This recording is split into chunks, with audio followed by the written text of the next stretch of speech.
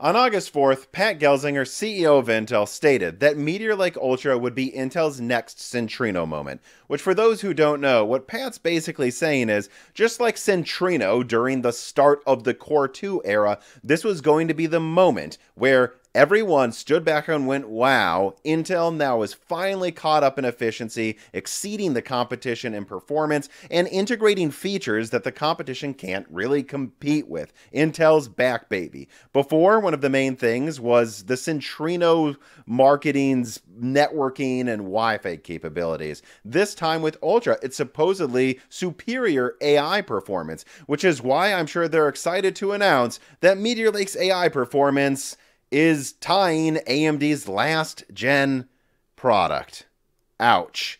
And yeah, AMD's real competitor to Meteor Lake is something that Intel is avoiding talking about today. It's Hawkpoint. And for those that think that the reason Intel isn't talking about Hawkpoint a lot is simply because Meteor Lake is ready way before it and has first or second mover advantage, that's just not true. If you go look around, you'll see that a lot of the press is straight up saying that Meteor Lake doesn't really seem to be ready today and won't be ready for at least a month. And so it is kind of weird that Intel isn't at least somewhat mentioning why they're better than Hawkpoint when they only talk about Phoenix. And I can't help but feel that a major reason you're seeing a lot of the largest tech tuber channels out there having no Meteor Lake samples available to them in time for this release day is because Intel doesn't want the most in-depth and long-form reviews to be ready anytime soon because, well, I think what we're going to find in about a month from now is that, well, you'll always occasionally find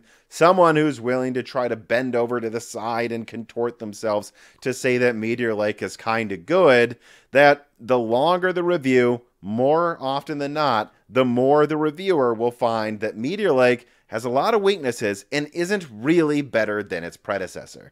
For example, if we go to one of the few long-form and in-depth reviews of Meteor Lake today from Notebook Check, we can see that in real-world testing, Meteor Lake does nothing to decisively win multi-threading in most circumstances, and that's with having 16 cores total against AMD's last gen 8 core. And it really doesn't win efficiency either until you start cherry picking very specific scenarios. But if you don't, it's not more efficient than its previous generation.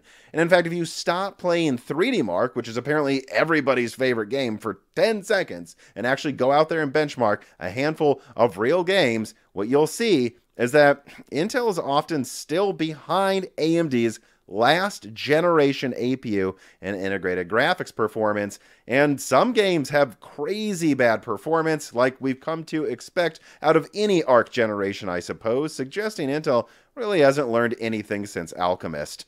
And frankly, other people like Dave2D, another fairly in-depth review, found similar things. The CPU is a bit stronger in his testing compared to last-gen stuff, but it's sometimes, not always. And the battery life, it's still behind AMD, despite this supposedly being Meteor Lake's great innovation, next to also not having better AI than AMD's last generation. And the GPU, in this test, just ties AMD's, and I have to emphasize this, last generation offerings. And by the way, when it comes to those Intel systems, I think it's very important to point out that a lot of them are shipping to reviewers, the few that got them, with lightning fast RAM, which does help boost integrated graphics performance a ton and is way faster than the AMD offerings in these reviews, suggesting that the only reason Intel sometimes beats AMD's last gen integrated graphics is because they are juicing their review samples super hard that, and this is even more damning, I at least checked one location that was selling actual retail versions of this Asus Meteor Lake laptop in the Notebook Check review, and guess what? It has slower memory than what was in the review sample. And that's just one red flag, but I'm sorry, that's enough just right out of the gate for me to say buyer beware. Intel isn't seating that many reviewers, and at least right at first glance, I'm already seeing that some of the review samples are overclocked to the moon compared to what you'll actually be buying for $1,300 or more at Best Buy, and I can't help but imagine a lot more red flags and curious things are going to be noticed by people regarding Meteor Lake review day stuff over the next couple of weeks. But I actually noticed some other things too that point to regressions in IPC, very curious statements about efficiency that don't add up with the actual reviews out there, and really forced me to start talking about Bulldozer a bit here. And before you say I'm crazy, you got to hear me out on it. But first, an ad from a sponsor. Do you feel like you're wasting your time prodding through eBay searching for reasonably priced Windows keys? Well, there's no need to do that. Just go to cdkeyoffer.com during their Christmas super sale. Going to cdkeyoffer.com gets you reasonably priced Microsoft operating systems, Office products, and even many of the latest games on discount. And I think that this website actually is just important for PC gamers to have in an industry where we keep being nickeled and dimed over and over. Don't overpay for something that you basically have to buy to play all of the PC games out there.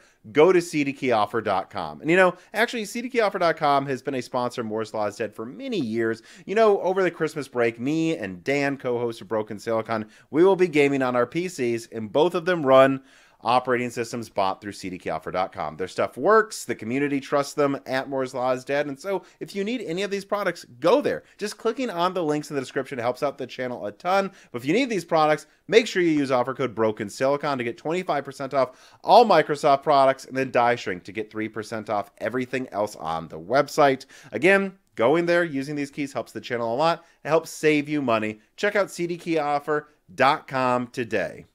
All right, so let's continue with this slide here, which I pulled from Video Cards. And it is an official slide from Intel. So this is Intel's own method of cherry picking that if you actually look carefully, you might notice Raptor Lake is scoring 8% faster than Meteor Lake in single threading performance, despite only being clocked 4% faster.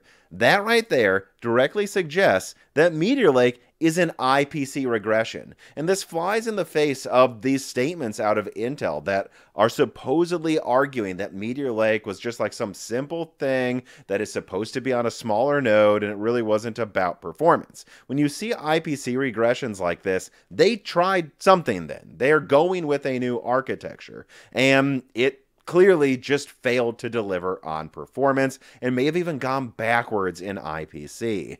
Now, speaking of Intel's own slides, let's go to this one here. This power consumption one is just bizarre. It is claiming up to 79% less power consumption while idling at desktop, and yet there's a separate idling at desktop benchmark. And this is when I had to go, okay, what is going on? We got to check the fine print. And I really can't find anything explaining exactly what not busy means. I assume that means just literally putting a laptop on a desk and not letting anybody do anything with it. But it's so different than the busy one that I can't help but argue that there's a chance Intel may have put this system into safe mode or booted up into some version of Windows with like all of the apps uninstalled so they could get an extreme scenario. An extreme scenario that no one is actually going to experience, as seen in review after review after review that came out today. Intel can cherry pick and claim whatever they want about efficiency, but the reviews don't lie. They clearly show that Intel, if anything, has gone backwards in efficiency in normal usage scenarios, which is just crazy. And I gotta say, this level of bizarre cherry picking that isn't reflected in real reviews is actually bringing the performance the company is arguing it should be bringing. This really does just remind me of Bulldozer. Now look, there will be some people here who say comparing Meteor Lake to Bulldozer is absurd, but I think a lot of the people who say that maybe weren't around during the Bulldozer era, because Bulldozer is now remembered as a failure. But it's not because it always used more energy, nor that it never improved performance over its predecessor. In fact, funnily enough, one place that Bulldozer really improved on over its predecessor was in idle power consumption, just like Meteor Lake. But overall, its efficiency, though you could argue it was better than its predecessor, although it wasn't always better, it could not catch up to its competition's previous generation. No, the comparison between Meteor Lake and Bulldozer is very simple. Both are supposedly radical new architectures that were overhyped for a long time, came out late on a new node, and despite new nodes, a new architecture, and all the hype, It's really not an upgrade over its predecessor. And what's really scary is a lot of the reviews and articles I'm reading today are very similar to how people talked about Bulldozer when it came out. I think a lot of people forget this. When Bulldozer came out, people went out of their way to say that it was overall better and just the start of something new, despite being disappointed by it. It really wasn't until about a year later that everyone just admitted, yeah, it sucked. It really wasn't very good. I can't help but think that a lot of people, if they do this in the comments, that say it's absurd to compare Meteor Lake to Bulldozer, forget that. Bulldozer actually had a lot of defenders when it came out, and it actually improved idle power consumption over its predecessor. If you cherry pick, like people are cherry picking with Meteor Lake, and like people did cherry pick with Bulldozer, of course you can find ways to argue it's good. But that doesn't matter. Fanboys always argue whatever they want. Fanboys always find a way to put a bow on a turd as long as that turd is pinched off by their favorite company. But just like Bulldozer, Meteor Lake is a product that improves on idle power, sometimes wins, but doesn't do it enough to impress the non-brainwashed people that can see Intel has leveraged all this new tech, spent all of this money, and hasn't improved their product. And God, if Meteor Lake really is the start of a new era for Intel, like they say it's going to be, and therefore a hint of how Arrow Lake is going to turn out, I am starting to genuinely fear for this company's future. Look, it's too early to say if Arrow Lake will come up as short as Meteor Lake did, but one thing is for certain.